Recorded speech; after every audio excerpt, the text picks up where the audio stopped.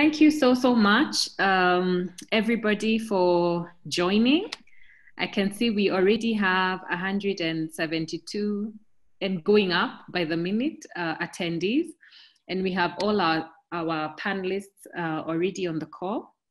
So we are so happy to have you on this inaugural PSK's Pharmacy COVID-19 Dialogues, which is something that we want to make a regular update from our pharmacists in the field, what they're doing on COVID-19.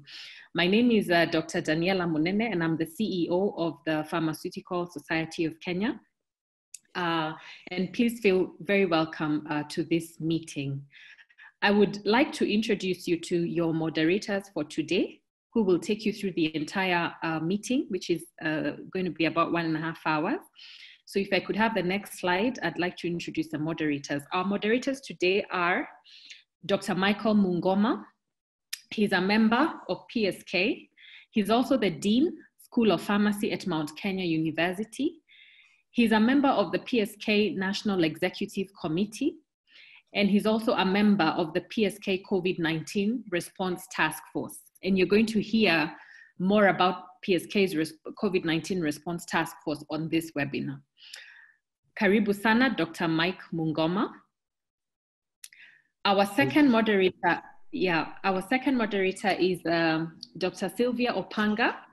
She's a member of PSK. She's also a senior lecturer at the School of Pharmacy, University of Nairobi. She's also the chair of the Education and Public Health Committee of the PSK COVID-19 Response Task Force. Karibu sana, Dr. Opanga. Thank you, Daniela. So over to you, moderators. Thank you. Thank you very much, participants. I see we have about 217. So thank you so much for joining us this morning. So I will start off with the first part, and then Dr. Michael Mungoma will join in. So we have a few ground rules before we start. Please ensure that you're muted during the entire course of the webinar so that we don't have any interruptions. When you're asking your questions, please do not use the chat box. Use the Q&A tab at the bottom of your window. This is because it's easier for the panelists to address your questions as we go along. For PSK members, if not already done so, please subscribe on the PPD portal for today's webinar so that you can get your CPD points. This webinar is being recorded and the audio will also be made available on PSK's YouTube page. Next. So I would like to introduce our first speaker. Dr. Anthony Kamau is from Kenyatta University Teaching and Referral Hospital. He graduated with a B.Pharm from the University of Nairobi in 1997 and thereafter started working at Kenyatta National Hospital, after which he moved to the private sector, worked for a health maintenance organization, which is HMO Strategies Health, as the pharmacist in charge.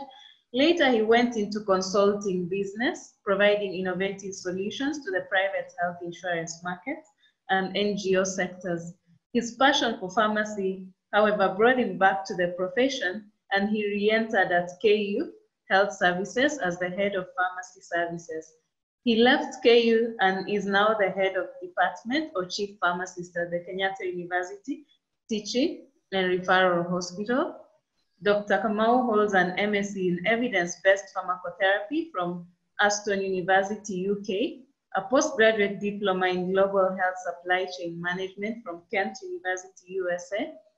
He's currently finalizing an online MSc in health technology assessment, pricing and reimbursement from University of Sheffield, UK. Welcome so much to the session, Dr. Kamau. Then I'll go and introduce our second speaker. Professor Ndemo is a fellow of PSK. He has held a number of teaching positions, including senior lecturer at the University of Nairobi, prior to getting an appointment at Creighton University and Hampton University in the USA as an associate professor of pharmacy practice. Additionally, he's the recipient of a number of awards, including American Society of Health Systems Pharmacy Research Award, Hampton University Academic Excellence Faculty Award, Clinical Preceptor of the Year for successfully running MTM clinics, and a fellowship award as Fellow of the Pharmaceutical Society of Kenya. Currently, he's the Dean of Pharmacy at the Dean School of Pharmacy at the United States International University, the Clinical Director at True Pharmacare MTM Clinic, the chairperson of the PSK Policy and Practice Committee, and he's actually leading the PSK COVID-19 Response Task Force. Welcome so much, Professor Ndegwa. So those are our speakers for the day. I would like them to go and invite, that's just our program for today. We run until 12:30. So you will have the session go on until about 12. So we are going to start with Dr. Anthony Kamau, and then we'll finish off with Professor Ndegwa. Dr. Anthony, welcome to the session. Thank you, Dr. Sylvia. Good morning, colleagues. It's a privilege and an honor to make this presentation to all of us. Basically, what we are going to do this morning is to share the role of pharmacists, what it is that we've been doing in KUTRRH as far as COVID-19 is concerned. Next slide. Now, before I start off on the actual presentation, I would just like to state that to date, we have had about 369 confirmed cases that were admitted. We've had about 145 suspected cases. Currently, we have admitted 212 patients in the wards. About half of that are females, and the majority, of course, as you've been seeing in the media, are males. So far, recovered from our facility about 135. So for that kind of numbers that we've been receiving, we, of course, had to put in place management and governance structures just to ensure that we manage the situation very well. So a few committees were selected from the board. One of them was the coordination and handling of COVID-19 patients. This basically looks at how patients are received with the ambulances that come from E+, and of course, coordinating with the person releasing ambulances from E+ to the hospital, ensuring that they have the adequate documentation, showing that they are COVID positive, for example, so that they can get admission. Then there is the Nursing and Accommodation Facility Committee, which obviously was looking at accommodation in terms of the wards, accommodation in terms of the health workers, those who are in the front line. Once they are off duty, they're usually accommodated within the hospital, so just ensuring that they're comfortable. Then efficiency in systems and processing of protocols.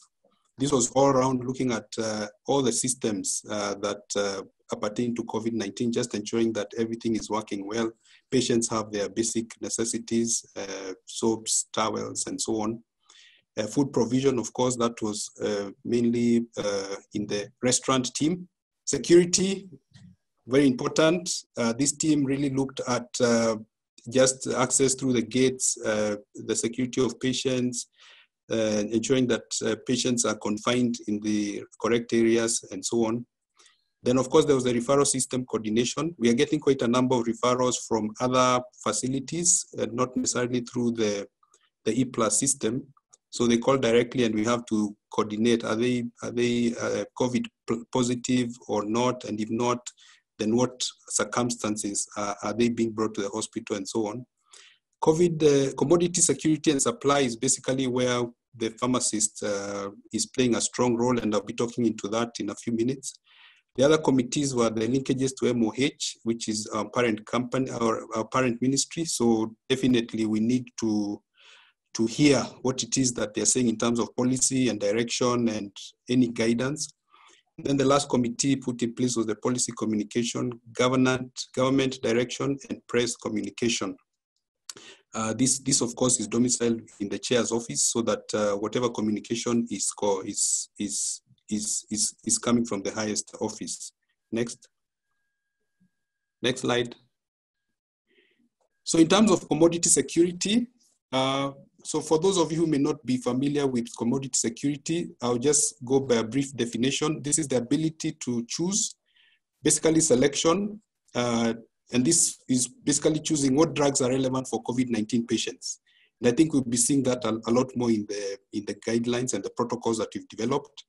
And then after you choose which molecules are important to use, then you obtain them through procurement, and then you use them as affordable health commodities when and where they are needed. Now, commodity security basically ensures that we have regular supply of essential commodities as part of our health services here at KUTRRH. Next. Now, we have two items under commodity security that we've had to ensure are available. One of them was medicines. Now, for medicines, we used what we call the morbidity methods. There are typically three methods you'd use to estimate the quantities of medicines or other supplies that you need. So what we did was use the morbidity method. Now, the morbidity method looks at potential patient attendance data, their morbidity in terms of how many are mild, moderate, and severe in this case for COVID-19, and then the expected drug use for those morbidities. Now, for our case, it was made simple because we didn't have to think of our catchment as Nairobi and begin to think how many people in Nairobi will get sick, how many will attend the outpatient clinics and so on, because this disease is more an isolation disease. So that means that once patients come in, they're isolated within the hospital, then all we needed to look at was our bed occupancy. So our estimated bed occupancy that was available for COVID-19 was 300 and an additional 24 ICU beds. So in terms of morbidity, and this data was picked from WHO website and other publications, we estimated that we'd have about 80% of patients would be mild, 15% would be moderate, and 5% would be severe. And then the treatment protocols we used to estimate the drugs that we need was the locally developed management protocols that we developed here. Next. Now, when you make when you use these methods, you have to have certain assumptions. So some of the assumptions I mentioned already were the morbidity patterns. So for example, the first one, 80% of 300 beds, we assumed that 240 of our beds would be occupied by uncomplicated and mild cases, which roughly turned out to be the case. And then number 4, we estimated that the peak of the COVID-19 pandemic, we did this exercise in April, so we estimated it would take about 3 months to reach the peak, which clearly has not happened. So we are having to adjust that assumption. Then we assumed that each patient will stay for 2 weeks, and that after the 2 weeks, there would be another patient taking over. So there would be a continuous bed occupancy. And we also assumed that all patients would take a standard regimen. So whatever is described in our protocols or guidelines would be used for every patient, and every patient would get the full, whatever is prescribed for mild, every patient would get whatever regimens have been prescribed for mild. Then, of course, the other assumption was that medicines would be available. So once we did this exercise, we deducted all this, whatever we had in stock currently from whatever estimates that we got. And then we decided to order monthly so that we hedge our risks in case the pandemic doesn't pan out just the way we thought. So we thought, let's do monthly orders. Next. So these are what example of the one medicine that is used for uncomplicated disease. So antipyretics is what is paracetamol, more specifically, is what is recommended for as one of the antipyretics. So if we said 1 gram TID for 14 days, that works out to 84 tablets per patient, and for 240 beds, that would be, and then assuming 2 patients for that same bed per month, that would take us to 40,320 tablets per month. So we did that for moderate. If we are using paracetamol in moderate disease, then we quantified the 15%, what that translates to, and then we added them together to get the amount of tablets that we needed per month. Next. Now, for the severe and critically ill COVID-19 patients, this was a bit more tricky to quantify because typically when patients are in ICU, typically most of these patients go to ICU, the picture tends to be very mixed, and it's very hard to predict, even in the guidelines, what exactly to use for COVID-19. So what we did was we got this resource from the WHO, the table you see down there. What the WHO had done, thankfully for us, was quantify about 89 medicines for use in critical care for patients who had admitted. This data, of course, was picked from other areas that had already had this experience, so our job was really half done. So as you can see from the table, the quantity indicated there, like for adenosine, number 1 was 30 adenosine ampules for 40 severely sick patients, which obviously means that not all patients would use adenosine in that ICU scenario or critical care scenario. So that's what we used. We just adjusted the figures to a 24-bed facility, which is what we have. And then we used that now to estimate the number of items for critical care that we needed. Again, we ordered monthly. Next. Then the other mandate that we were given, and this came through the board chair. I was appointed to chair the Committee for Commodity Security, which included the medicines and the PPEs, which are the personal protective equipment, was to ensure that there's constant supply and accountability. So there are two aspects of that. One is ensuring there's supply, and the other is accountability, so that whatever comes into the hospital is well used and for the purposes for which it was intended. So in the committee where I am in, we established the different levels of PPEs and requirements. This we got from the WHO, again, website, which has been a really good resource, which just tabulates who should be using what PPEs.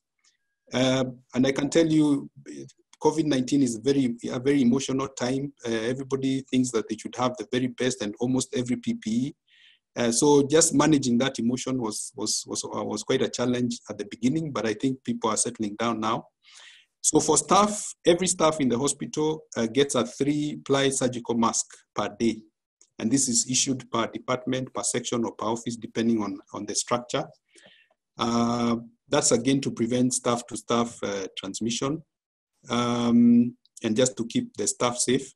Then for patients, we supply 1 3-ply surgical mask on alternate days. Then for frontline workers, those are doctors, nurses, public health officers, we give the full PPEs. Now, full PPE, for those who may not have seen what one looks like, it means having a coverall, which is a gown that covers from the tip of the head to the ankles. Then an N95 mask, which is a very good mask for prevention of viral. It sort of has a filter preventing viral particles from coming in through the air. Then the 3-ply surgical masks, the goggles, they have to have goggles which are mist resistant, so that when they go into the COVID-19 patients or COVID-19 areas like in ICU, they don't mist over, and they have to, because it's very difficult to clean out the goggles when you're already inside. Then face shields. Face shields look like the ones that are used by riot police sometimes, but yeah. Then shoe covers, disposable aprons, gynecological gloves. We chose gynecological gloves, although literature recommends otherwise, because they tend to reach up to the ankle, so better protection against fluids and fluid spillage and all that, and gumboots. Now, you note that all these things except the gumboots are disposable, so typically, once they're single use, once the clinician or the nurses or the public health officers use this, they're disposed of. Next. Then there are those sections in the hospital that require minimum PPE, which is basically a scaled down version of what I've just talked about. Basically, the people who are screening or triaging, the medical personnel who are triaging at the gate as people come in, who take the temperature and who dispense the sanitizer. Those ones need minimal PPE, maybe a goggles or a face shield or a 3-ply mask and a disposable surgical gown. So again, we had to quantify for that based on need. All the way to A&E staff who are not sure whether the patients they see are COVID positive or not. So because of that fear and uncertainty, definitely we have to provide some level of safety. Staff in quarantine areas. Quarantine, you know, is different from isolation. Quarantine is those patients who are suspect. Either they came in because of a travel history from countries where there was COVID infection, or they've had close contact with COVID-19 patients, then they're put in quarantine. So again, those staff don't need the full PPE, they just need a scaled down PPE, but still enough to protect them in case one of the suspects turns out positive. Morgue workers, of course, handling bodies. Again, we don't know, even if a patient or a person died of a road traffic accident, we don't know whether they had COVID-19. So again, we have to provide some level of PPE. So again, we have to quantify for that. Surgeries, those are, doctors doing surgeries. Again, when they're not sure about the patient status, they may have come for a cesarean section or other type of surgery, but may be asymptomatic for COVID-19. So again, we have to factor that in. Oncology have had a good arrangement where they just use N95 mask and recycle. This is something that had been tried out, especially in India. So just use one surgical mask and then put it aside on day one, then put it aside to dry, and then use the next surgical mask. So they get like 5. So the one they used on day 1, they can reuse again on day 5. And so that cycle continues for the rest of the month. So typically they get about 5%. So that really has helped in terms of use of N95 masks, which tend to be very expensive and rare to come by. Now, what we did was estimate monthly consumption for these commodities, and then of course have a buffer stock. Now, of course, with the resurgence in infections, we are having to re-evaluate our assumptions again, so that we ensure that we beef up the monthly consumptions and the buffer stocks. Next. The second thing we've done as pharmacists in the hospital is had input in case management guidelines. This basically is the treatment, if you like, the treatment protocols or the treatment guidelines for COVID-19 patients. So these were developed by consultants in the hospital. And then we had general inputs as pharmacists when they were circulated. And then as the secretary of the Pharmacy and the Medicines and Therapeutics Committee, I was able to convene the committee and guide the clinicians on how best they should be adapted within the hospital. So they were ratified at a full meeting of the Medicines and Therapeutics Committee. And then they were signed off by the Director of Clinical Services and the CEO.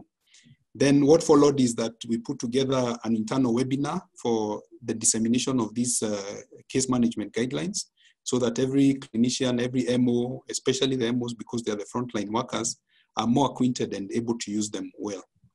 Next.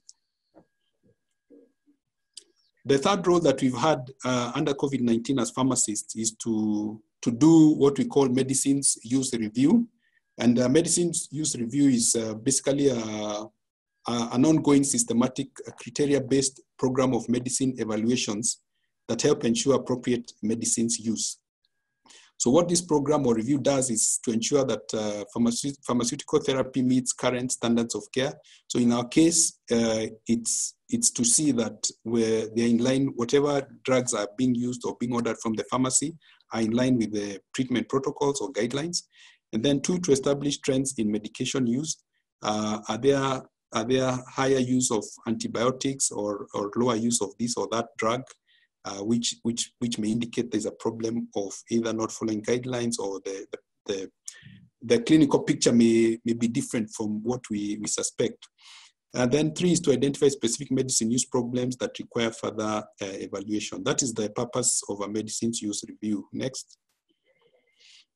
So we've conducted 2 of these in the hospital. The first one we did early April, and we were able to disseminate that in some collaborative work we did with Kenyatta National Hospital and the University of Nairobi. And Dr. Irene was very instrumental in bringing that together. So we were able to make our presentation. KNH did a presentation, and University of Nairobi as well. Very, very informative. And then we also had, we also did a second MUR sometime later with a different data set. And we disseminated these, both of these actually, we combined both of these and disseminated the same in an internal webinar. The same time we were disseminating the protocols, we also disseminated the MUR results as well. Next. So these are just, we can't go into the details, but these are just some of the summary findings. Now, this is the age distribution. Sorry, the chart is not, has no title, but this is really the age distribution of the patients that we've seen in the MUR1 that we did, which had 79 patients, and MUR2, which had 113 patient data sets. So you can see that majority of our patients are between 30 and 59. And then next is, the next highest group is the 15 to 29 age group. Next. This one speaks more into the use of drugs by percentage of patients. Sorry, the first bar chart, the longest one, the longest is, should indicate mouthwash. So the highest use of medicines we have seen is mouthwash, with 84% of patients in the first MUR. The second MUR had a lower use of the same. Then cetirizine is also high use. The third they are missing is paracetamol, which then is a painkiller or antipyretic. Then the fourth is we come now to the antibiotics. Azithromycin tends to have high use compared to any other antibiotic so far. And then the fourth that is also missing is multivitamin. So this has increased from the 8% in the first MUR that we did to about 18%.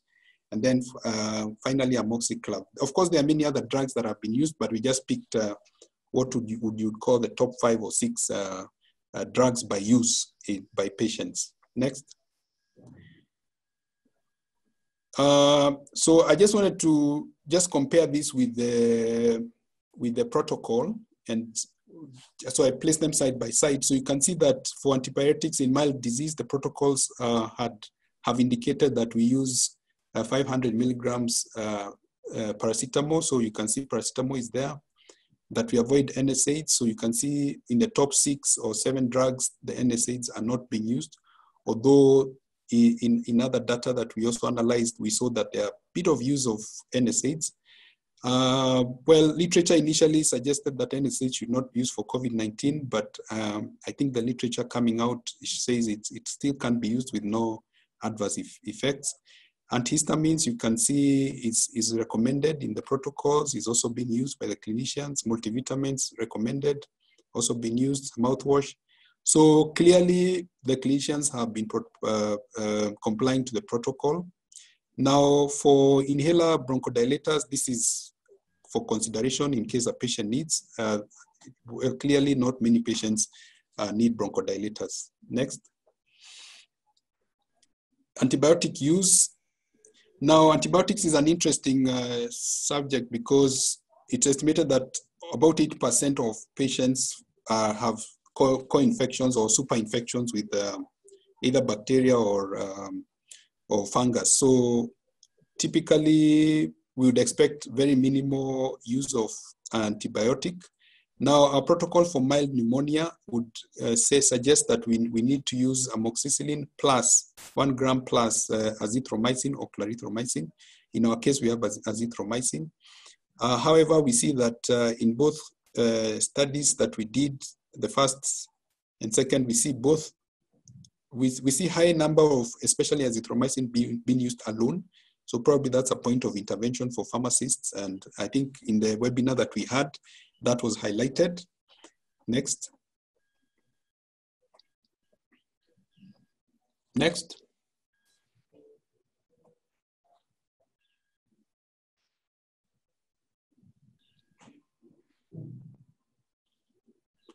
Please go to the next slide.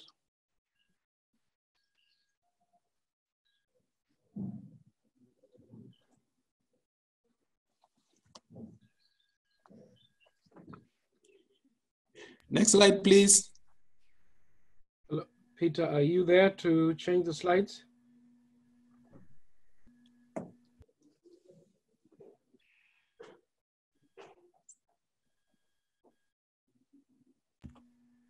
Let me just try and get hold of Peter.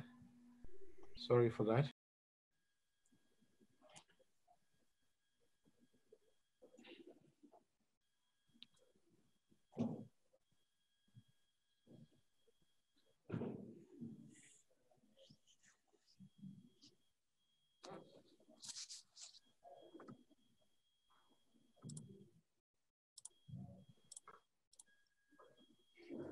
Okay, sorry for that. Okay. Sorry for that, Daktari. I'll just share the slides from here. Okay. So Peter is back, sorry. Okay. So next slide.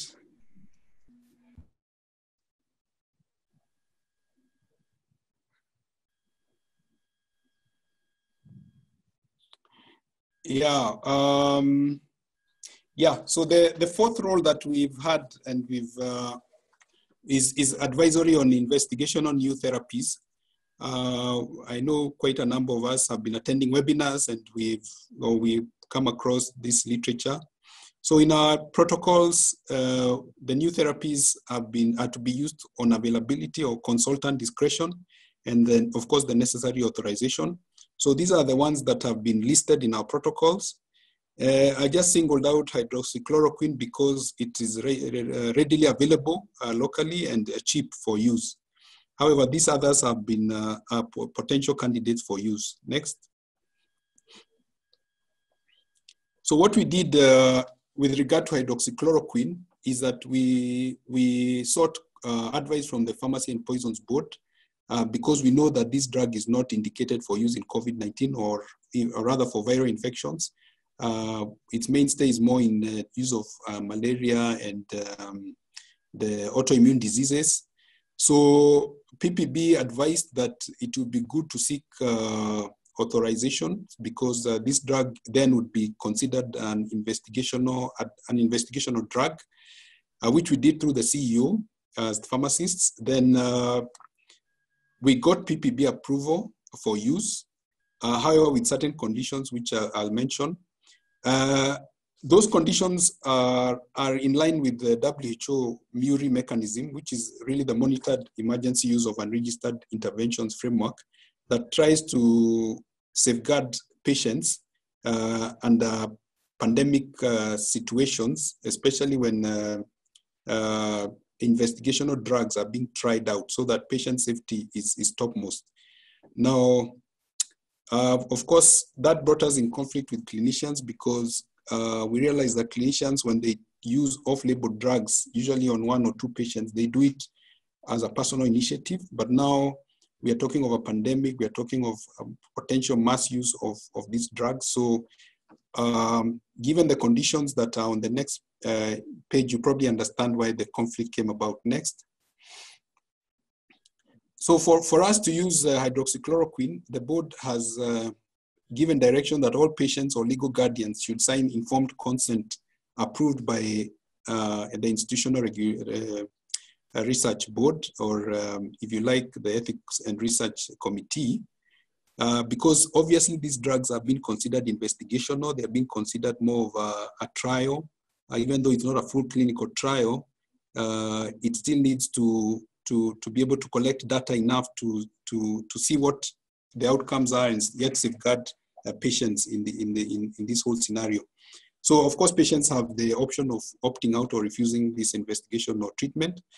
Document and report all ADRs weekly and fatal cases in 48 hours. That's also a requirement of for investigation on new drugs. Then we were required to also give a summary of patient outcomes and report them weekly. That's what we would say clinical outcomes like virological progression, radiological progression if there was pneumonia, and so on and so forth. Then we had to give an accountability of the product that we are using. How many did we use? How many are in stock? How many, So there had to be an accountability of all the drugs that we are using for treatment of COVID-19. Then, of course, all this off-label use needed to be documented in the patient's registry. Next. The fifth thing that we have engaged in at the hospital is there is a WHO intends to carry out a study, a clinical trial, and this was going to be one of the centers. It's a multi-center trial. So one of the pharmacists, myself, I'm a site investigator. Another pharmacist will be, and the farm tech will be site staff who will be ensuring availability, proper storage and accountability for medicines. The proposed medicines are hydroxychloroquine arm, that would be one arm, and then remdesivir, the antiviral, as another arm, and lopinavir, ritonavir, the antiretroviral, as another arm. I believe yesterday or the day before, WHO indicated that it will not be using hydroxychloroquine anymore in the treatment arms because of the safety data that has recently come out. So for us, we are expecting this trial to start anytime soon. So we're just waiting the go-ahead from the board. Next. The other role that we've played is the critical appraisal of literature. What we realize is that there are lots of publications being done right now, and unfortunately, they are being done on small cohorts of patients. Then most of them are case studies or case controls or observational trials. And when you look at the hierarchy of evidence in terms of their strength, they tend to be not as strong. And we found ourselves having to guide sometimes when we're involved in clinical discussions, whether these trials results really we should use them to make a decision about what we should or should not do in the hospital. So most of the articles, if you've been looking through the journals, are preprint, what we call preprint versions. So they are not peer reviewed. So they tend to be very raw. They also have no editorial review. So again, lots of data are missing. So it's very hard also sometimes to make a definitive conclusion about what the authors conclude to be the outcome of the study and whether it should be applied in a hospital or not. So as I said, we needed to guide clinicians to avoid the negative attitude, especially to hydroxychloroquine, which came out very early in the course of the month, the last 1 month. Next. Now, one of the studies that we guided was this one by Barbosa et al. 2020, which was looking at the outcomes of hydroxychloroquine in hospitalized patients with COVID-19, what they called a quasi-randomized comparative study. The conclusion was from that study was that hydroxychloroquine administered to the hospitalized SARS-CoV-2 positive population was associated with an increased need for escalation of respiratory support.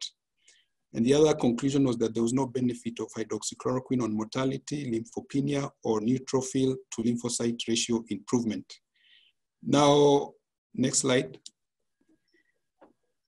Now, the critical appraisal on this study was about 2 to 3 pages, but really just looking at why should we not take that conclusion at face value, even though the study authors had indicated that more work needed to be done. I think our concern came about because when this article was circulated, especially among the ICU team, the conclusions were already drawn that this drug does not work and we should not use it. So what we did was just look at critically appraise the literature in terms of just looking at the strength of the study, where does it lie in terms of compared to if an RCT had been done, and what were the potential confounders. Confounders are those aspects of a study that could also cause an effect on the treatment outcome. So had they been controlled for in these studies, which when you look at the type of study we're talking about, retrospective, comparative, that tends to be minimal. Of course, there was no masking, no randomization. Randomization, it gives an equal chance for patients to enter either the treatment or the control arm, which didn't happen. There was no masking of treatment to patients, investigators, or analysts. So investigators could treat the patients differently, knowing that they were going to, give data about studies and so on. So there are many biases that are expected in these types of studies. There was no specific dosage for patients in the study, so it's hard to tell what dosage was a problem. Was dosage a problem, and could that be the potential problem that may cause negative results? The small study of number of patients was also a problem because, the power of the study then, is it sufficient to say that the results apply to a larger number of patients, for example? So the conclusion was that this study had no or low internal validity.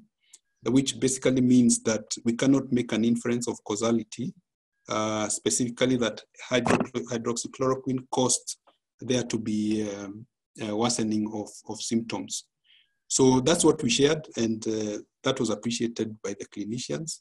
And I think that engagement helped the clinicians be able to also think a bit differently about the drugs that potentially can be used, and about the studies and how best to interpret them. Next. So this study, when it was a bit tough to categorize in the hierarchy of evidence, this is a hierarchy of evidence triangle. Now the top shows the best type of studies you'd want to base your clinical judgment or decisions on.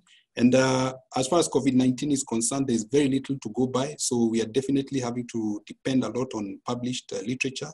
So the better the quality of that literature, then the better the quality decisions that are made in terms of interventions for COVID-19 patients. So for this, this intervention I'd put it at evidence level 3, and even at a level 3, it would be number 3. So potentially halfway through. So again, we'd need to decide once you read a paper on if it's a quasi-experimental design, whether you can use that to base your treatment decisions on. Next.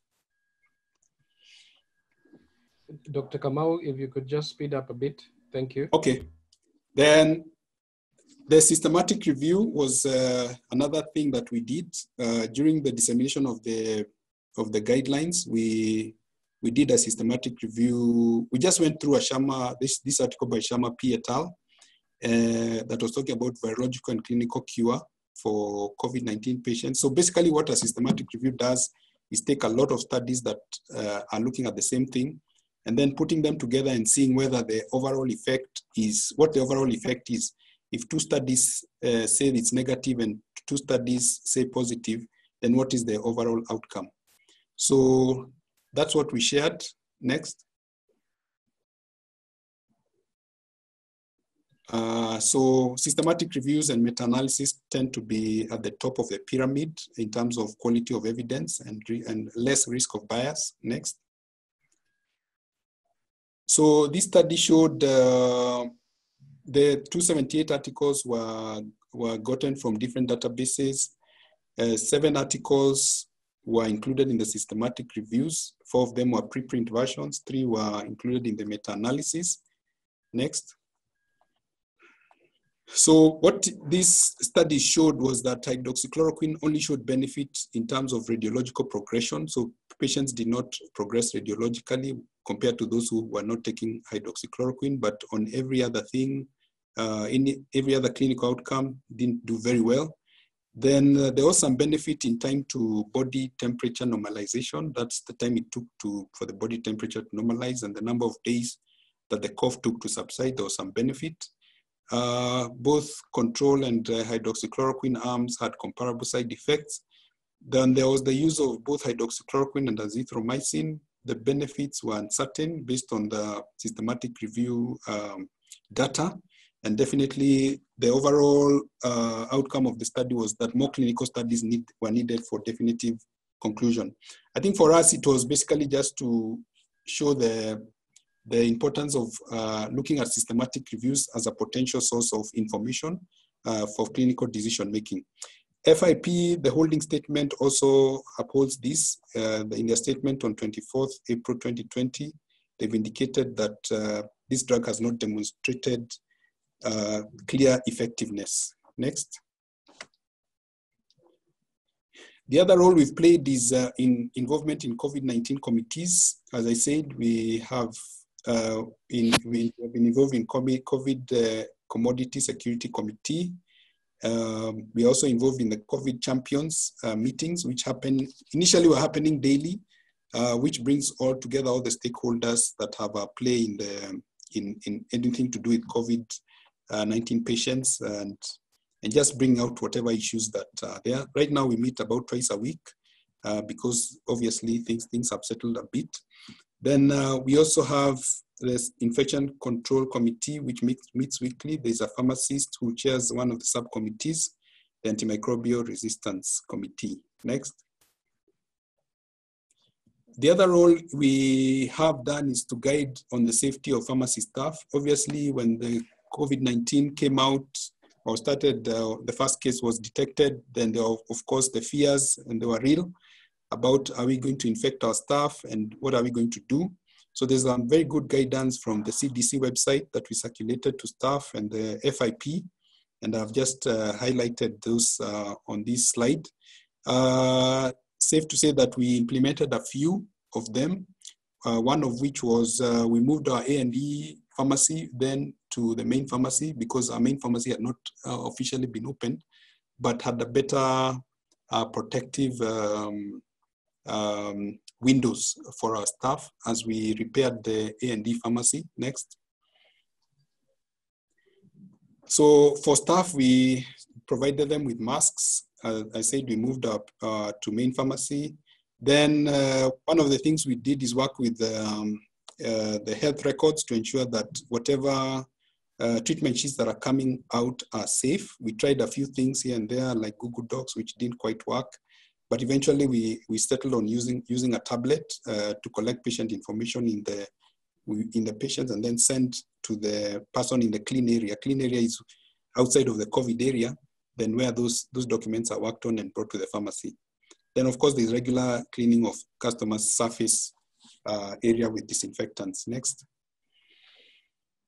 So that is a picture of our main pharmacy. You can see the window partitions and the distance between where the patient on the outside would be. This is the inside of the pharmacy. So yeah, that distance was good. And also the glass partition provided a sense of safety even for the staff. Next.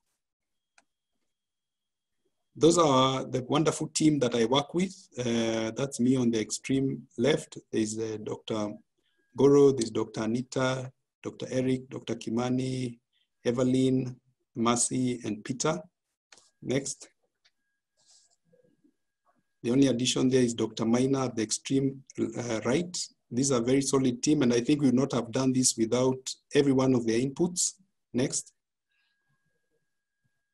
That is our pharmacy stores where we put our COVID-19 supplies and other supplies, and that's Dr. Buru who manages that facility for us. Next. Thank you for listening. Thank you so much, Dr. Kamau, for that presentation. That was a very, very rich presentation. It has a lot there for the participants to learn. I think you're doing a very good job at your facility. Just to remind participants again, make sure you register with at the PPB portal in order for you to get your CPD points. I'm also getting texts and getting information along the chat that there are even nurses and other cadres here. I'm sure we can arrange for your CPD point allocation for your specific bodies. We'll provide an email later on so that you can send us your details in order for us to facilitate that. In order to, just to keep time, at this point, I'm going to introduce again Professor Ndemo to make his presentation. And then after that, we are going to address the questions that are being raised.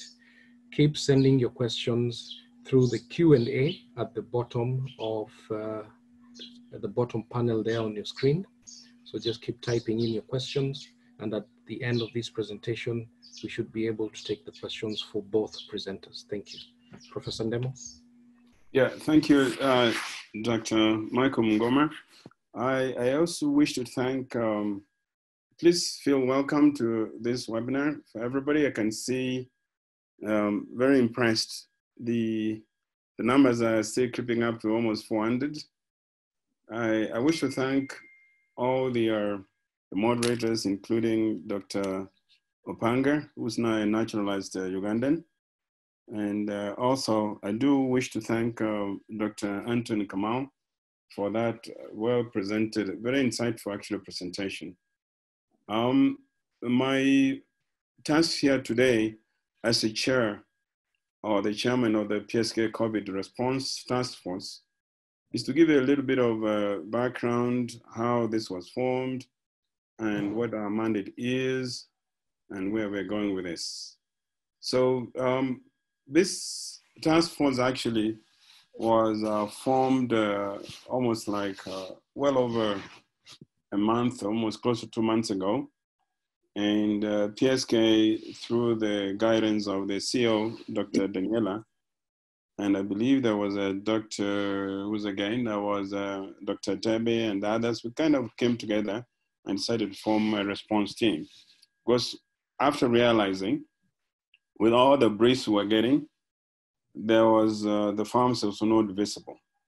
But very briefly, we came together and kind of articulated our potential contribution to the fight against this pandemic.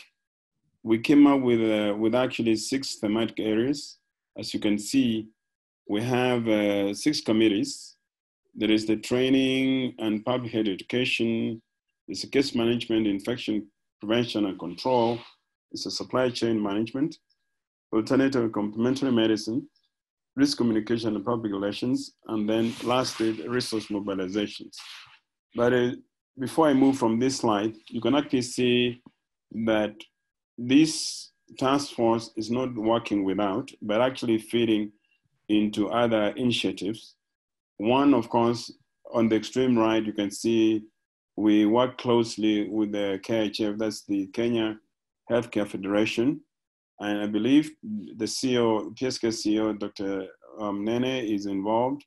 And that fits into CAPSR and obviously into the National Emergency Response Committee. But we also have representations in the MOH without going into details. So if I could, as I said, my job is to actually introduce this task force, try and delineate what our expected outcomes are and how you could come in as a fraternity to help this task force so that we can actually have a lasting impact on the management. So can I have the next slide, please? Now, this is the expected outcome from this webinar. It's important to understand, otherwise we'll be working futility.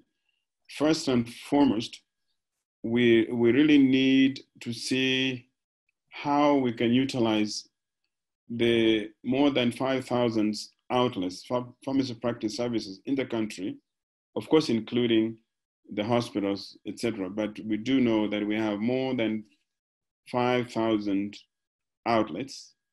And with a new major paradigm shift in pharmacy, where the pharmacy is playing a very important role, including the farm techs, in actually in the community service and on the public sector. That is the so-called population health. So we really need to see how we can make use of these outlets. And then, of course, there is the issue of the availability of essential health products and technologies, which were heavily presented by Dr. Kamal. You do realize that the health product and technologies are under Pharmacy and Poisons Board. And so we really, it's our responsibility as pharmacists or pharmacy personnel to take care of that. Then there is, of course, there is the availability of the clinical evidence. Dr. Kamal presented it pretty well. You can actually see with all those studies and meta-analysis is we are in an era where we actually use evidence-based medicine to guide our treatment. So it's important, instead of jumping, it's a pandemic, so everybody's doing everything and anything to control the pandemic. But we truly need to have to work also carefully that we actually use evidence, clinical evidence, and you could see there are levels of evidence. You saw that in the pyramid. So so really we have a committee that addresses the new investigational therapies. Then of course we have been seeing a lot of misinformation in the public. It's important. We actually felt as a profession it's our responsibility to clarify, because I remember Dr. Mungoma, I don't know what he's using, he told me you can use black tea. Hopefully that has been, of course, disputed. And there are so many other claims. So it's important that we take care of that. We have a committee that looks into that. We'll be talking about that later. But again, there is also the availability of resources, both human and financial, to support all these activities. And then finally, we also need to be a value addition to other healthcare activities that are ongoing through the Ministry of Health. So in summary, we'd like you to reflect upon what I've just said and see how you can help us in. Unfortunately, we're unable to meet as a society this year because of the COVID, but it's important that we actually take a proactive role and then support these committees. So in the next couple of slides, my presentation is going to be very short. I'm going to show you the various committees and their responsibilities. The first one is a training and public health education.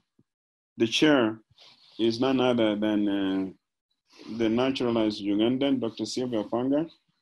The rest of the members, of course, Michael Mungoma, who's a moderator today. There's Masi Maina, Jaguga, David Odhiambo, Sultani, Elizabeth Ogaja, Nadia Rizvi.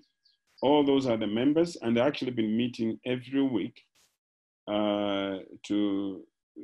were actually given, they came up with very specific outputs, which translated into very specific activity, and they have been reporting to the main committee that meets every Friday at 1 o'clock.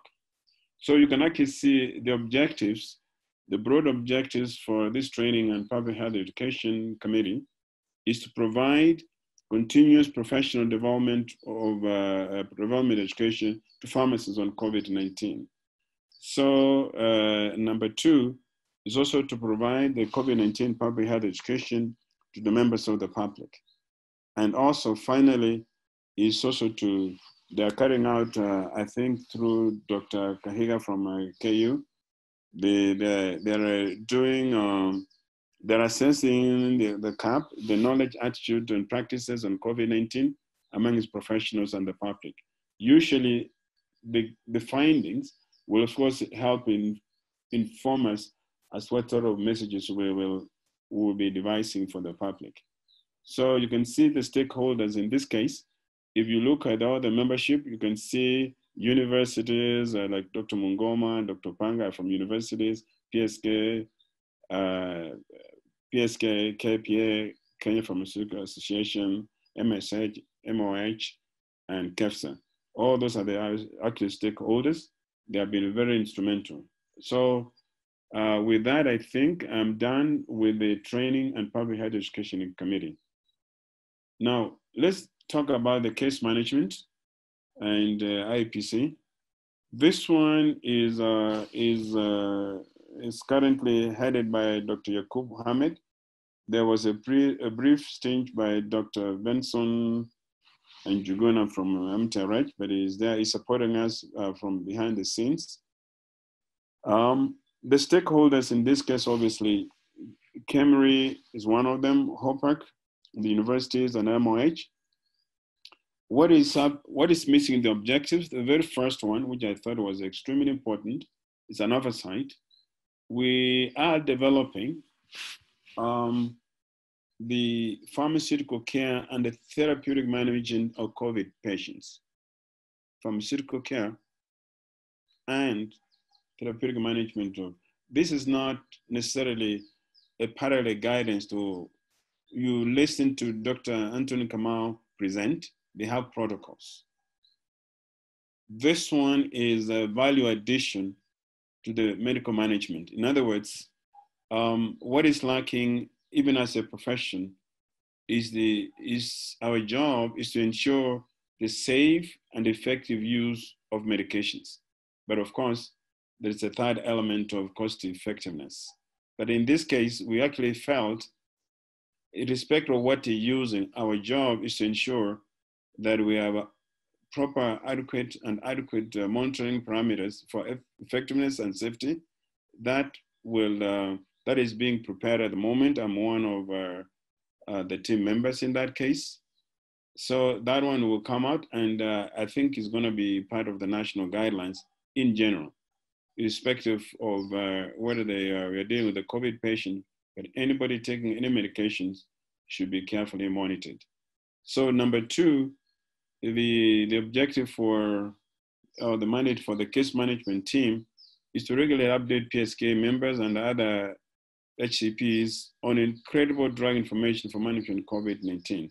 You can actually see that is already undertaken by the Dr. Kamau group to evaluate scientific literature on investigation medicines used in COVID-19 and generate treatment protocols. That, of course, is not in isolation. It's also in conjunction or in tandem. They have to be in tandem with other clinical teams. In this case, you have to be seeing the pharmacists as clinicians. Clinicians are not necessarily equals physicians. And to enhance the safe use of medicines in COVID-19 patients and enhance patient outcomes. So again, without short of giving a lecture on this one, it was hoped in the US that by 2015, of course they have gone past that date, that pharmacy will be responsible for drug therapy outcomes. In this case, we're not just merely giving good information to physicians to be the ultimate decision makers, but you have a direct patient care. And therefore, that's how we are coming in. Our responsibilities or our role is actually not supplementary, but complementary, because there have been all these gaps over these years. So can I have the next one? That's for the case management and IPC. Let me have the next. The supply chain management. This has also been, again, that's been ably presented by Dr. Kamau. Remember when personally, when my passion is, of course, is pharmaceutical care.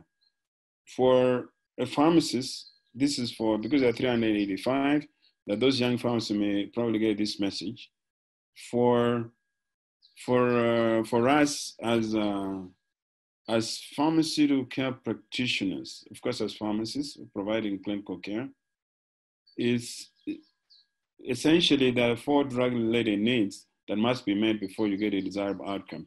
That means any drug therapy must be the most appropriate, the regimen is the most effective, the safest possible, and that the patient is able and willing to follow or to adhere to the regimens. By this I mean, if you mess up with one of the arms that I mentioned, those 4 drug-related needs, including compliance, the supply chain. So this is not something, it may not appear to be clinical. It is clinical in the sense that without a timely and a proper supply chain, the patient may actually not comply because the drug product is not available or it's expensive. It's available, but not expensive. So I'm saying supply chain is crucial. But unfortunately, the profession also have been preoccupied with heavy product matters, but I believe things are closing in, which is a good thing. So you can see here, the chair is Dr. James Menda, and of course there's a whole list of members who have, including even the CEO, who actually contributing to the, in the deliberation of this committee. So the stakeholders, you can actually see there's MEDS, it's CAPI, KEMSA, National Quality Control, MOH, and KPA. So the objectives, so that I'm done with that, is one of the objectives, of course, is to provide adequate quality PPEs, and you realize what the PPEs are: sanitizers, EMS, and again, the penetration, access is important. That means as is stated here, and they should be available, and even the last mile in health facilities, public and private. Now, there's an issue of initially when I first bought my mask. Actually, I thought I bought it for 500 shillings, and the N95 was, I think, was 1600. It was the very exploitative prices actually. But then is to advocate for subsidized masks, and also is to promote accountability and availability of essential commodities. It's very likely to happen when commodities are in short supply. Now, there was also the issue of us forming as an advocacy group to fast track importation of important items, and then, of course, maybe go for some waivers in terms of taxes. So those are the objectives for the supply chain management. They have been doing a good job, and although I missed last meeting, I'm sure they're still doing a good job. That is the third thematic area in our thrust for the supply chain management. Could I have the next slide? Now, there is this one that, of course, most of us shun, the complementary alternative information. The title itself is very discriminatory, as if those alternative and complementary do not work. This is some of us actually believe there are some genuine meat chambers that work, but we have a committee that is headed by Dr. Elizabeth Ogaja from Kabrak University. We have people from, professionals from Jennifer Orwa, and of course, most of you know Professor Julius Mwange, and all the others. There are those who have been, actually, there's Dr. Kefa Pusire, who's actually a doctorate, I think is in Mitishamba too. So all this, including Dr. Ife Wakori, all this, a team that were put together, and their objective is to develop a guidance on clinical trials for traditional medicine. Of course, you've been following the news, the Madagascar Kiwa, quote unquote, all these issues. And the manager really doesn't know where the truth lies. And personally, I'm also even dealing some tablets for COVID from Kilifi, and then another one from Kisumu. And we really are, the public really expect us to give guidance on this, on the use of complementary alternative medicines. And obviously, some of the objectives, they may not be attainable or achievable immediately. To establish a register of alternative medicines is important. Develop guidance on use of herbal medicine for COVID-19 and the fact sheets on various herbal COVID. Not everybody, usually we do have a lot of quacks around too, and as much we also have some genuine herbal medicine practitioners. But the representation here, of course, is the institutions, is KEMRI, universities, and MOH. So with that, this is just a brief to tell you what's going on, and you can always see where you can actually fit in and contribute. So let's move on to the next slide. Then we have the risk communication and public relations. You do realize I'm the chair of this committee, and we have our able CEO actually contributed quite a bit. We've been meeting regularly, I think, except for one day, people, I don't know whether they chickened out, but for us, we've been going on and on and on, and I think we're making headway. Our objective for this committee is, in fact, essentially, it's important. We need to be visible because we're MIAs. Farmers are mostly in MIAs. So even the list that Dr. Kamau listed, the frontline workers, I don't see the name of a pharmacist there. So maybe we're not, but I still believe we can have a medicine, which is the most common use intervention in healthcare, and the pharmacist is nowhere to be seen. I still feel it's unfair but we really need to speak up. You just have to fight for your space.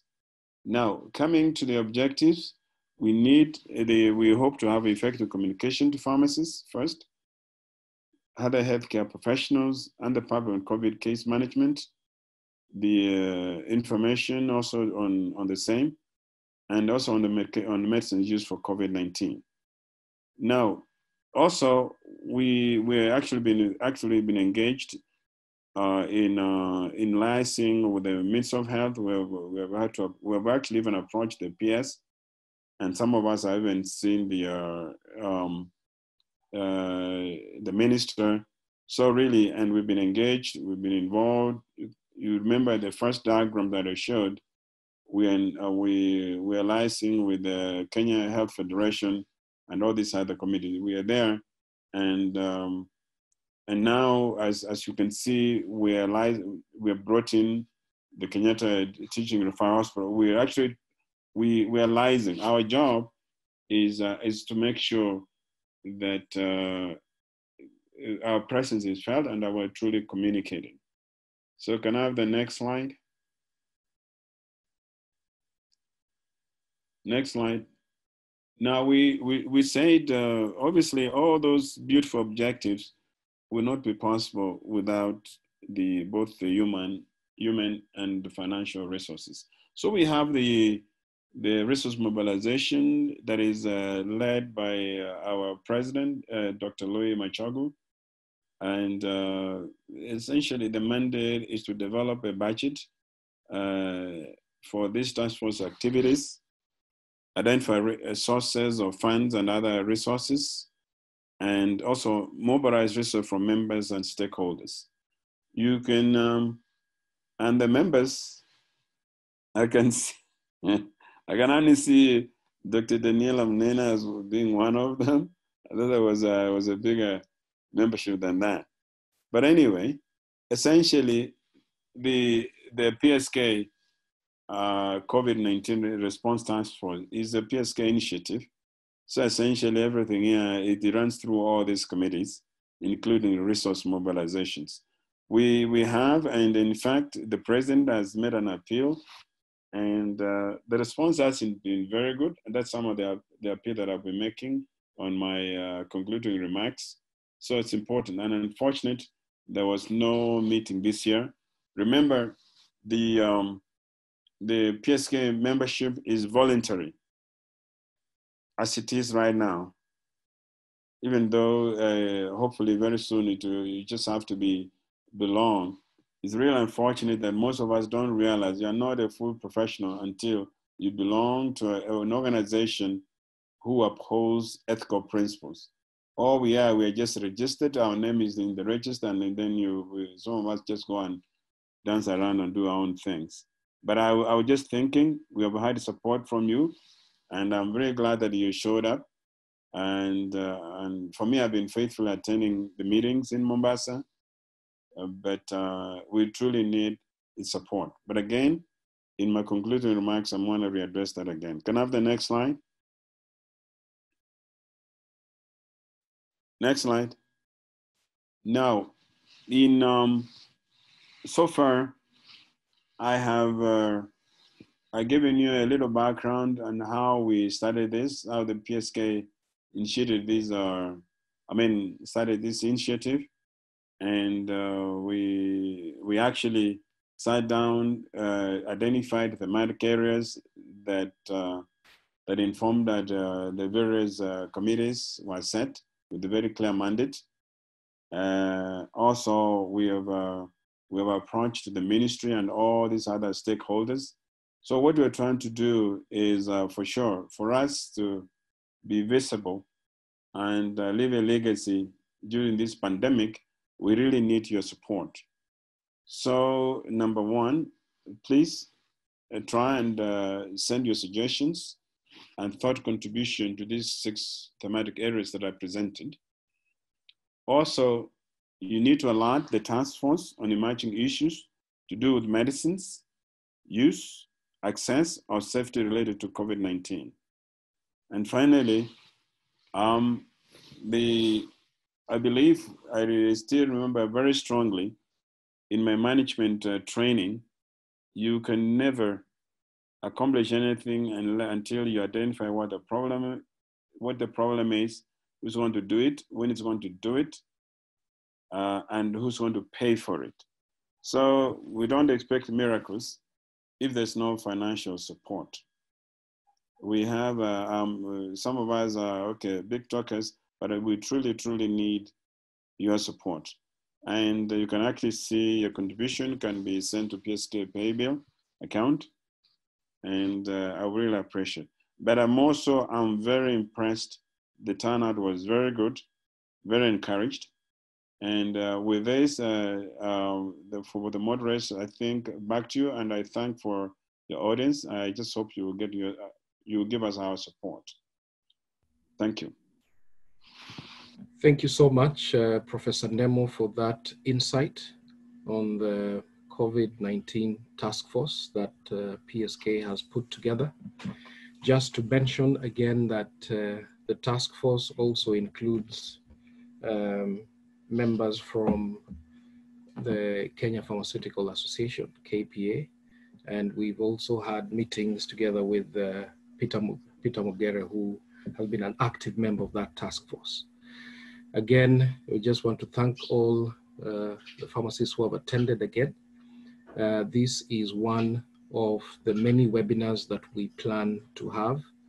We believe that this is a very important forum for us to, one, discuss our issues, move forward the agenda of the pharma sector, and just keep encouraging each other. I'm going to go quickly to the Q&A. So panelists, we have, or presenters, we have had a few questions coming in, and I'm just going to read some of the questions here. One is from Dr. Sarafina Sikwata, who asks, in my sub-county, I'm currently handling COVID-19 commodities. Do we currently have any guidelines on disposal of used masks? If so, can they be disseminated? And a similar question to Dr. Anthony again. So that question is to Dr. Anthony Kamau. The second question to him is, don't you think the use, so this is from David Kimonge, don't you think the use of morbidity-based methods for estimation of demand is a bit not so accurate, especially given the unpredictability of the number of cases and there's so many assumptions that come with it? Maybe you can tackle those two questions first. Thank you, Michael. What I would like to say about disposal of COVID-19 commodities, well, we use incinerators at the facility.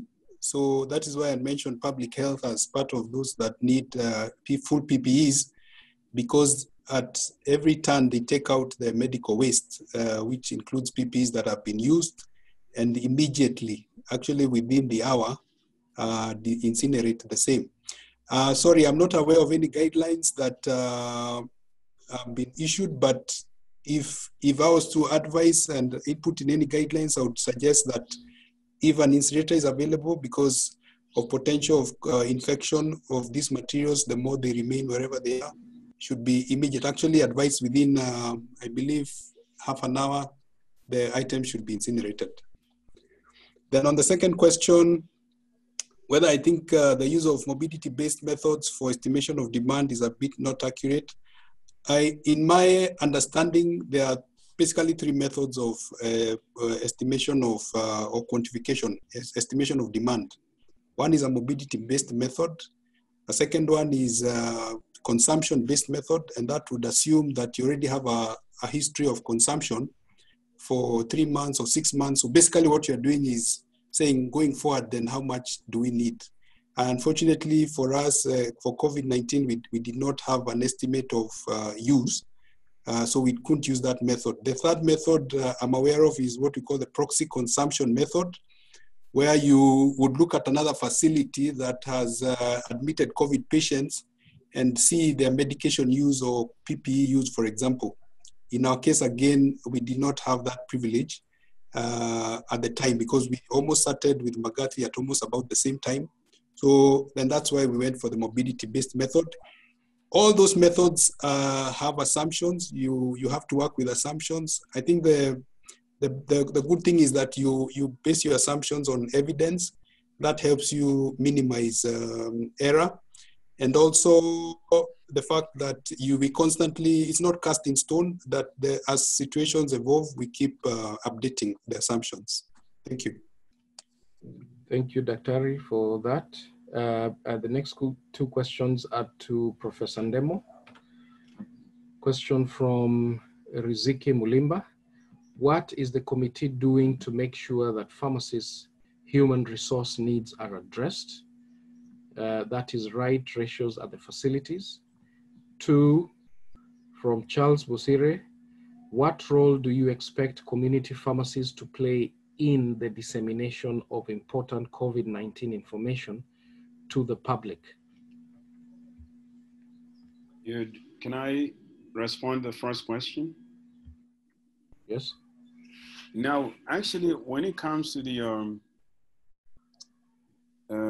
human resources, the problem we're having, we've been trying to address that at the board level, and hopefully it will be, my response will be relevant. We have this UHC, the Universal Health Coverage, and we're trying to articulate the role of the pharmacist. Apparently, if you don't have any guidelines, you don't have any what you call 5-star rating for these institutions that demand that you need to have specially qualified pharmacists. Oftentimes, all these county hospitals, they don't see the need for a pharmacist. So the only way is to up the game on QA, quality assurance, in these institutions. So that things like all hospitals must have a therapeutic, what do you call the pharmacy and therapeutic committees, with of course the pharmacist being a secretary, and then you need to have so many clinical pharmacists. So really the problem we're having right now is because I believe we have not well articulated the role of the pharmacist. There are no clear job descriptions. And I believe PSK has forwarded, I remember being part of the recommendations on various job descriptions, depending on, so there is a lack, there is no clear policy. It's a policy issue really. And so I know that there is lack of pharmacists, and of course, there is the role of the training institutions, the curriculums need to change. All these things, is a very big topic that really should be fairly be addressed in another day. Thank you for responding to that. I know the question regarding the community pharmacy role is something that needs to be attended to as well. As PSK, we also intend to bring in pharmacist experiences from the community pharmacies in subsequent webinars. So I'd also just urge members or participants here to look out for calls for webinars again, where we're going to have presenters coming from community pharmacies to tell us exactly what they're doing, what they have done, and how they are going about responding to COVID-19. Immaculate Nundu has a question to Dr. Kamau. Why a combination therapy for a mild pneumonia? Why not just the macrolide or amoxiclav alone if it's a mild infection? Second question again from Frederick Githinji. How were you able to navigate the clinician conflict, more so on the use of low-cost medicines? Thank you. Now, in terms of why the combination therapy, we thought that most of these pneumonias are community-acquired or will be community-acquired pneumonias. So that is why it is, we are covering both the atypical bacteria with the macrolide and then other bacteria that are common pathogens with amoxiclav. Then on the other question of how we navigated the clinical conflict, more so, well, I think it's an ongoing process. We can't say we are through with it yet, but I think the advice that we received and the CEO's response was to engage, to make it almost like a tripartite involving three parties: the research team, the pharmacies, the clinicians, so that together we can agree on a common way forward. We fortunately or unfortunately have not had to use hydroxychloroquine because most of our patients are mild patients. Thank you. Thank you. There is another question here that can be answered by both. This is from Patrick Kivoto. Have there been studies to support use of multivitamins? And if so, is there a specific vitamin, having had speculation on the use of vitamin C? Because there's been quite a lot going on about the use of vitamin C. Second question here is from Mohammed Hussein. Thanks for the excellent presentation. My concern is how has your regular supply chain been affected by the pandemic? And more so, how is the service delivery of other conditions or diseases at your facility or at your institution? So maybe, Prof, you could say something about vitamin C or multivitamins. No, it would be a general comment. You do realize when it comes to all the viral infections, the body, of course, as the first line of defense, that is a non-specific defense, of course, with the macrophages and what have you, etc. But of course, immunity plays a very big role. You do realize that the vulnerable patients involve either the elderly with comorbidities like diabetes, etc. So there is this belief, and in fact, there was an article, there's an hypothesis that because of, say, vitamin D, okay, I'm not talking about C now, but vitamin D deficiency in other regions like in Europe and in the States, there is actually a kind of an epidemic. There's quite significant vitamin D deficiency and a lot of insufficiency. So they are thinking that in fact repleting that vitamin D makes a difference on the impact on the immunity.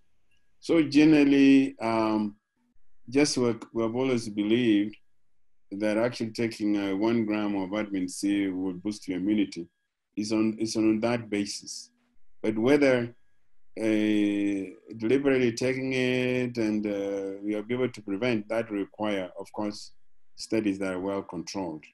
So there is something about immunity, because it's very clear that those who are immunocompromised have an issue. So immunity here is key. And you do realize even nutrition alone, of course, affects immunity. So in general, I would say there's no harm. There's more I mean, it doesn't hurt you, but whether it should be used routinely and by everybody, that I cannot vouch for, I don't know, but it's always good. Me, I take multivitamin myself. Okay. Thank you. Thank you for that. Dr. Kamau, on the concern regular supply chain being affected by the pandemic, and more so, how is the delivery service of other conditions or diseases at your institution? Thank you once more. The regular supply chain has not been adversely affected. And for us, the reason for that mainly is because we were a new hospital starting out. So we had just admitted of probably 100 oncology patients who we still have more or less plus or minus. So other services were temporarily stopped or halted. So which means that clinics may not be going on the way they were going, the consultants' clinics for specialized, for chronic disease and so on. And the other admissions were also discharged. So Typically, our focus has been more on the COVID-19. So, of course, the supplies pertaining to COVID-19 then take center stage. However, if patients require medicines for oncology, then those requests keep coming and we keep servicing them as and when required. So it has not affected the supply chain as such. Now, I probably have answered your second part of the question as I answered the first, is that oncology still continues. What we've done is try to segregate the hospital into two sections. One is a safe section. If you come to the hospital, you see green markings and red markings where staff who go to isolation wards should pass through. And other staff who go to other areas, maybe the renal for dialysis and so on, should pass through. So there's a segregation of the areas in the hospital to avoid the cross-infection. However, overall, we've scaled down on the operations of other conditions. Thank you. Thank you for that response. We are receiving quite a lot of questions here, and a lot of them are actually directed to Dr. Kamau. So we'll take a few more questions, but just take note that we're actually over the time that we plan to have the webinar, but this is quite encouraging because we have had quite an engaging conversation here. Another question from, I'm assuming this is Dr. Yakub Ahmed. What was the rate of adverse drug reactions reported in COVID-19 patients taking hydroxychloroquine in your hospital? Do you screen patients for QTC prolongation? Yeah, so as I mentioned, we have hardly used, or actually haven't used, hydroxychloroquine as yet, because most of our patients up to and until last week were mild patients. We've only had 1 or 2 ICU admissions before that. So we've not really used, most of the treatment has really been supportive treatment. So I may not be able to answer that because we have no data. Okay. Yeah. Yeah, I think this is, just like any other new disease, we keep getting information as they come through. And sometimes we need a bit of time to collect all the information so that we can actually provide guidance. And this is no exception for COVID-19. There is Otachi Eric who is asking, do we have any reported cases on masks causing hypercapnia? And I think maybe this is also referring not only to healthcare workers, but as patients as well. Dr. Kamau, any? No, I'm not aware, but definitely if the asker of the question has any such information, we would definitely like to have it. But as far as we are concerned, we've not had any such case. Professor Ndemo, I'll pass you this question. This is from Dr. Esther Maina. I think there are several concerns about PPE's quality, especially 3-ply surgical masks and sanitizers. What is PSK and PPB doing about this? Yeah, actually, our committee, Dr. Mungoma, the moderator, should be able to respond to this. There was that issue. What was the committee, Dr. Mungoma? What was the committee that was involved? Remember that issue was public education. I think it's public education. Yes. And I don't know whether any members of the public education could respond and tell us what stage this issue of quality came up, and I wouldn't say off the cuff of what they have actually done. It definitely, the quality was one of the mandates that they had to meet. They had to make sure that the public gets quality. So I don't know if you by any chance you know what they have done. So yeah, I'm holding 2 hats here, but I would like to respond a bit. So as a member of the committee, we are doing our own background research on masks, not necessarily just surgical masks, but masks in general, and just trying to get to understand the gaps, because there's quite a lot of information as well as misinformation regarding the use of masks, as well as the effectiveness of masks. There are those quarters that say they do not really add any value, but there are those quarters again that say they do add value in terms of prevention. I would just maybe direct you to some of the articles that we are sharing out as part of educational materials. I think there's one that is going out, probably went out yesterday, or maybe going out today, that is going to be shared in the PSK newsletter. But again, just to acknowledge the presence of members of KPA, this is something that we have to discuss as a task force to see again how some of this information can be shared with other members of the pharma sector. So PSK is doing its part in terms of gathering information and sharing this information again with members from the MOH team. And just to mention here that some of the members from this task force were also seconded. The names were shared and seconded there because they also asked us to get involved. And yeah, these concerns are, again, are something that are ongoing.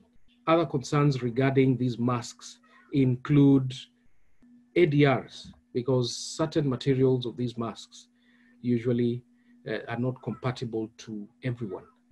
This is also captured in the article that is going to go out. I think just look out for that article.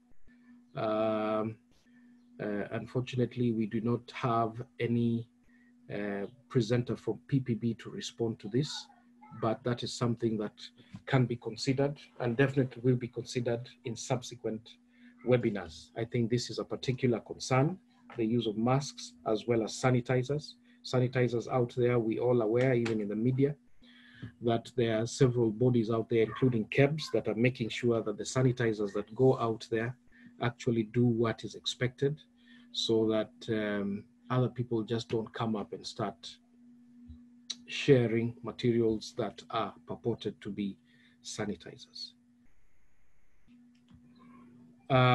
With that, participants, I think I want to close this webinar. I want to thank everybody who took time to attend this webinar this morning and who actively participated, including providing questions. Once again, I want to thank the two presenters, Dr. Anthony Kamau and Professor Francis Ndemo, for taking time to come and share insights and experiences, and also just to share, especially Professor Ndemo, regarding the task force and what we are doing as PSK. Those that are having problems accessing the portal at PPB, or having problems or with their CPDs, you can send your details to the email address there on the last slide, which is operations@psk.or.ke. And I'm sure operations manager, that is Dr. Eric, should be able to take care of that. These may not happen today because, again, you know, there's a bit of anxiety just to make sure that your points are up, but it will be taken care of. For those from other cadres, including nurses that I have seen here, just send an email with your details here, and we should be able to have a way forward regarding claiming of CPD points. Remember that this webinar is accredited and that you are entitled to CPD points. So once again, it is thank you to everyone who made this happen, including those in the panel, the CEO, Dr. Peter Odhiambo, who was very good in ensuring that the slides moved smoothly despite that technological hitch, which is just a spot in the white screen, and everyone else who put this together. So with that, I want to say thank you. Look out for the next webinars and have a fruitful week. Goodbye. Bye. Goodbye. Thank you.